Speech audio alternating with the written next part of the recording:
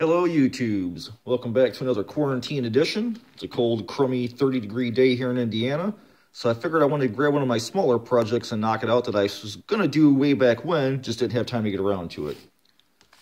You guys ever seen this? Big fat zombie goldfish? My daughter comes home from school with this. That's what she reads in school, which is awesome. And I thought, you know what? That guy's so freaking cool, I bet you I can make him. So I went on Amazon, found a bunch of used copies for her of this little zombie goldfish. And I thought, you know what? I got some clay. Let's throw some polymer clay at this guy and make him up. I got some yellow. I got some orange Primo. I went ahead and made a little armature. I figured I'll make a little base for him. I got a little 1/4-inch dowel, ball of foil. This will be the fish. This will be the base he can stand on. And then a while back when I was thinking about doing this project, I went up and took some of my white clay and I molded up a little skull. I molded up some white eyeballs for the little fish guy. I got some little bones and some little teeth for him. So I figured, hey, let's go ahead and finish this project today since we're all under quarantine. And we'll get something small done, but it'll still be cool. So let me get this cleared off. We'll roll some yellow clay out and we'll get started on this base first and get that knocked out. Okay, per usual, Primo clay is such a bitch to condition, but I got it flattened out. I'm pretty happy with it. I gotta get me a pasta maker because, man, rolling out rolls sucks. Using the old, what is it, salad dressing bottle. So, get him over here. Put our little base on. Want to make it look like a little underwater hill of some type. I'm just gonna tear this clay. Let's see, maybe something like this, wrap it around, get it all smashed down on there real nice. Something like that. Try and keep my original hole. All right, I'm gonna smooth this whole thing out. Wrap this whole base in clay. Get it all smoothed out, and we'll put some little wavy textures in it. It looks like the little dunes on the underside of the water when the tide goes out. All right, I'm just sort of smoothing everything in, mashing it down, giving it a nice little base, pushing everything up against that foil, and then smoothing out where all the little sheets of clay connected. She's getting there. There you go. Looks like a nice, smooth, lumpy wave of sand under the ocean floor. All right, I'm going to tuck all these edges all the way around, and then we'll put some little wavy textures on that with the ball stylus. All right, so I'm just kind of smoothing my little edges around, going all the way around the base of it. Just try and tuck that bottom edge in, make it look a little cleaner. Everything's kind of smoothed out that way. I think this will be the front of the little sculpture. Fish will be facing this way. So I just want to tuck all them little edges and smooth them out a little bit. That looks pretty good. I think we'll take like just a ball stylus, and I want to kind of put those little waves in it, like when the tide goes out and it leaves those little ripples in the sand underneath it. So I'm just going to go ahead and cover this whole thing with random little ripples, just like that. I'll roll it around where it needs to be, and then I'll just put line after line after line in it. Just kind of smash it down until I have that little wavy appearance like the sand under the ocean. And then I'll just kind of trace out random lines all the way around this little guy. All right, so I'm going to do that all over this whole structure, and then I'll come back and show you what I got. Alrighty, so I got all my little waves rolled out, like ripples in the sand. I put a little cave in the backside. So I'm going to take a little bit of foil. And I want to texture inside the mouth of this cave.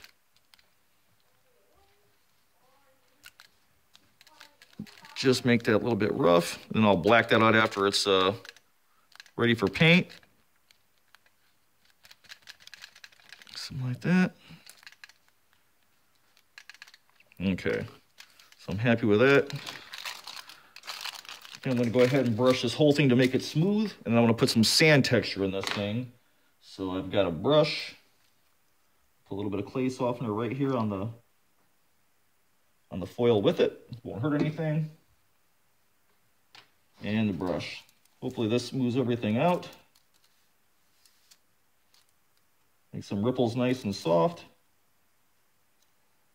There we go. Get a little more out.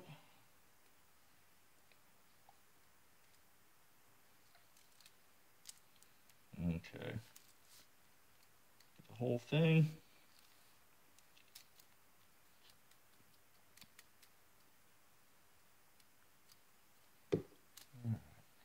Now it's nice and smooth. A little cave door. I'm gonna leave the cave inside smoothed out. Leave a little bit of rough. Get all around the edges. All right, I think that's good. I'm gonna take my little wire brush, and I just want to dimple everywhere because that's gonna give it a nice little sand texture. Make it look like real sand. And then if I put like a tan wash or a brown wash on this after it's baked, it'll bite into all the little pits and make it look like real sand. Just makes it more believable. But like having me a stiff wire brush. All right. Okay. All right. And then I got some of our little bits that I've made before that I've already pre-baked. Like I said, I got the little skull, a couple of bones. And since that's the back of the structure, I think maybe we'll stick this little skull here. So I'll throw a little bit of bacon bond on there. Maybe not. All right. Hopefully it won't affect that clay softener. And since there is a foil base, oven's ready. Just stab that guy down into place. Like he's just sort of in the sand. All right, that's pretty cool. Let's, we could stick a little bone in there somewhere. I'll make a little hole. Maybe up towards the top right here. Stab into the foil. Of course, now you're gonna give me problems. All right, a little X right there.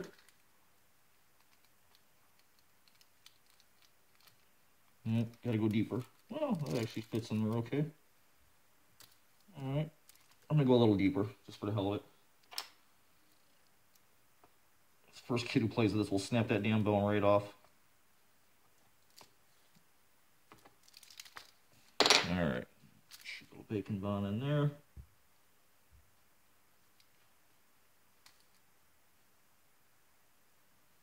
All right, stab this bone right in there. All right, that's cool. Place this guy somewhere. Maybe on the bottom ledge over here. Maybe on the front ledge. I don't know. Back here. And we'll just tuck them right here on the, smash them into the sand a little bit. Across the middle. We'll just tuck them in there. And see, this bottom section's just about ready to bake. This will be our base. But I saw this on the cover. See that little fishy right there? Like, he's pretty cool. So maybe I'll make a little dead fish and tuck it somewhere along the side. And I think I'm going to go ahead and put some eyes in the back of the cave just for the hell of it. Dress it up a little bit in case you're looking at the back side. So I'm going to roll out a little bit of green clay for a fish. And then we'll put some eyes in the cave. All right, so I took some of my little green Primo Sculpey clay I had. I made a little fish carcass. I made a little couple of pair of eyes for the back of the cave. I just rolled out a little tiny worm of clay and just pinched it down to make the eyeball. So it looks like a pair of eyeballs creeping out of the back of the cave. So I'm going to glue these guys down, find a place for them on the base, and I'm going to bake this thing, and I'll come back and I'll show you what it looks like when it's baked. All right, so we got the base fresh out of the oven. Everything's baked. Should be nice and dry. I put it in for only 15 minutes since it's a really small skim layer. There's how the little eyes turned out in the cave. I think he's basically ready to go. We can start on the fish. I went ahead while this was in the oven baking and started on the fish. I just rolled out some orange Primo Sculpey. I kind of roughed in the little ball shape. There's his little tail, his eyeballs, and now I can kind of use a stand to work on them. So I think what I want to do first is probably get his eyeballs. Got them basically ready here and pre-baked, and then shove them in the eye socket holes, place them. Looks like he's got pretty close together eyes. He's got 6 teeth, 3 on each side. So I want to press his teeth in and put a lip on him, and I got to do a top fin and do some little small side fins. So a couple of different pictures, but we'll see. All right, I'm going to bake and bond. Do a little here, do a little there, press his eyes in, and then it looks like in most of the pictures he has little lower eyelids. No top lids, some little, well, I guess those are technically some kind of fishy eyelids or something, I don't know. So we'll put some bottom eyelids on them for sure. All right, so I'm gonna press these in. Can already feel him smashing his tail. All right, we'll roll a little bit of clay and we'll put some lower eyelids on this guy. Alrighty, since it looks like he's got 2 different size eyelids, one lower lid is bigger than the other, we'll put them both on, and then I'll just cut them down to size. So we'll stab that guy in there.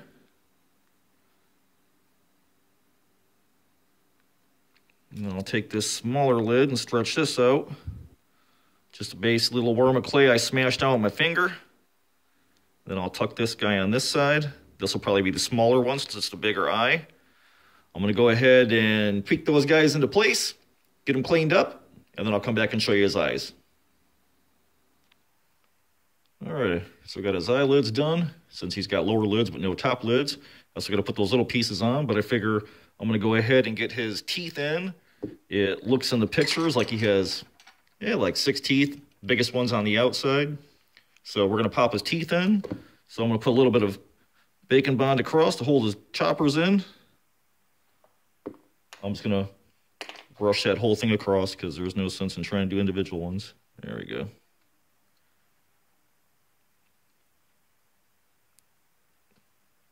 All right. Get that crud off of them. Where the hell did that come from? All right. Looks like his teeth end about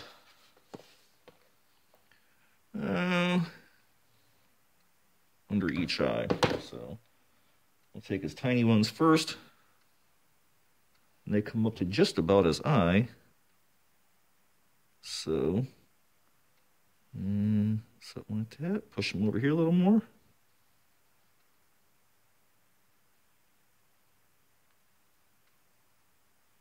Like that, maybe. Then do his other teeth. Like that. Then his second outside tooth. So I didn't put his central fin on yet because I know I'd be smashing it with my fingers. And then his outside tooth on this side. A pretty crazy freaking smile on this guy.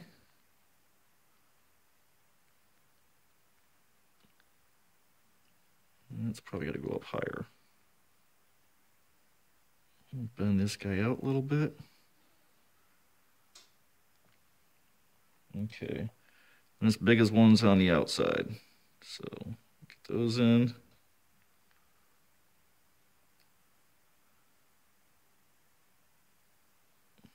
Big old choppers. That's a crazy looking goldfish. All right.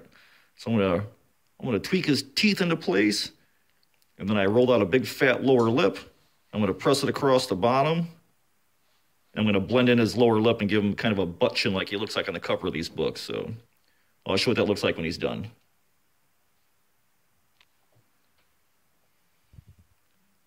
All right, so we're getting there.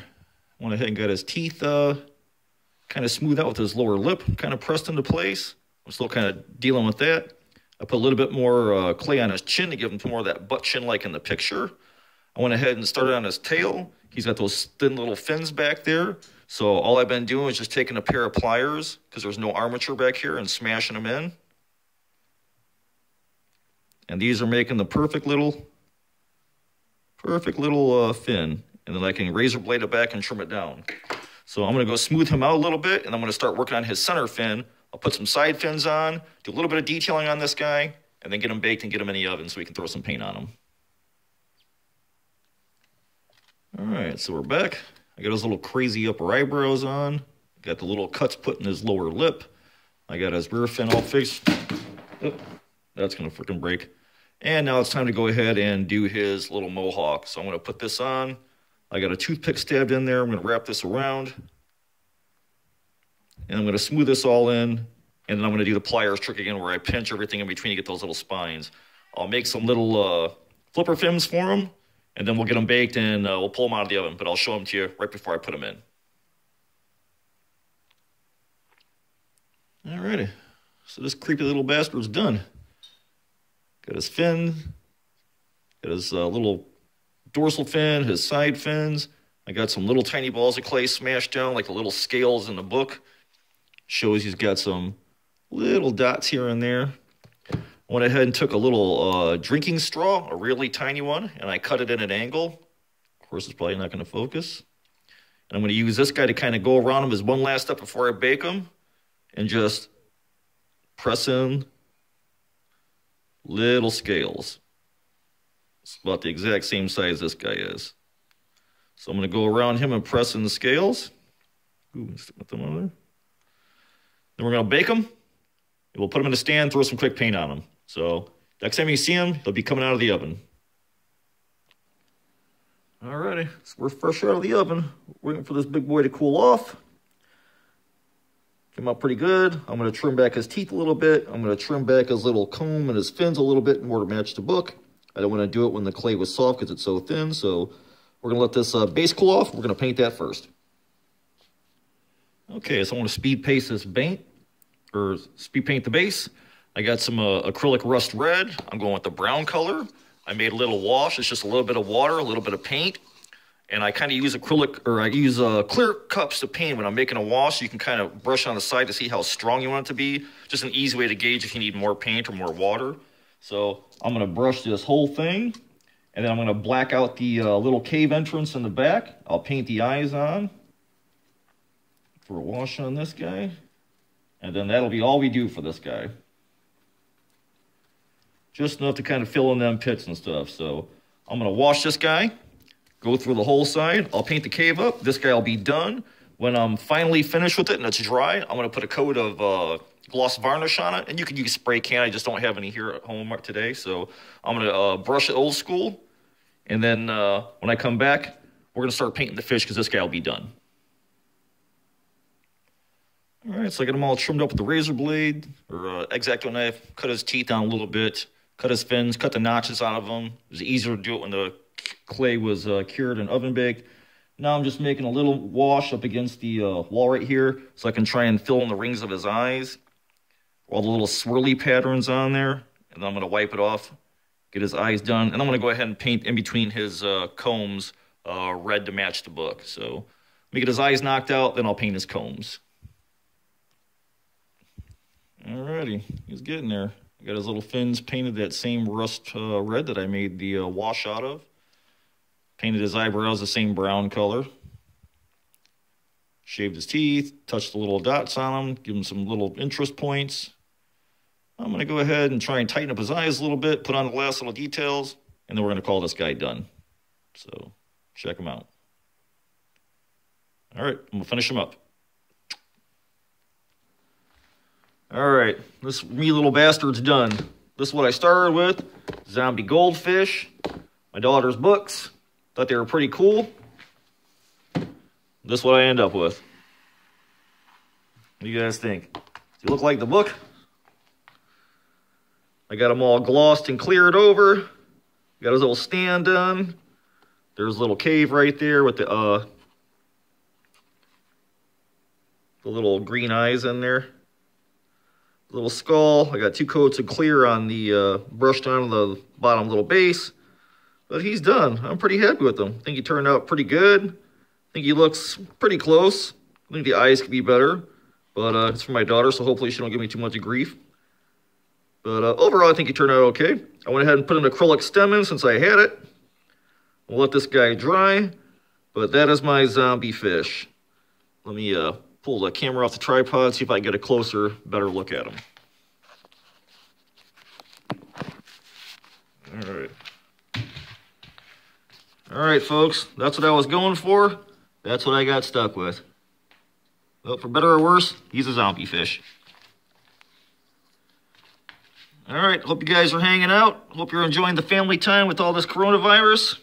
Hope you guys are making stuff and building stuff and working on your Halloween. I know I sure am. So until I see you guys again, you guys take it easy. Enjoy the zombie fish. And thanks so much for watching.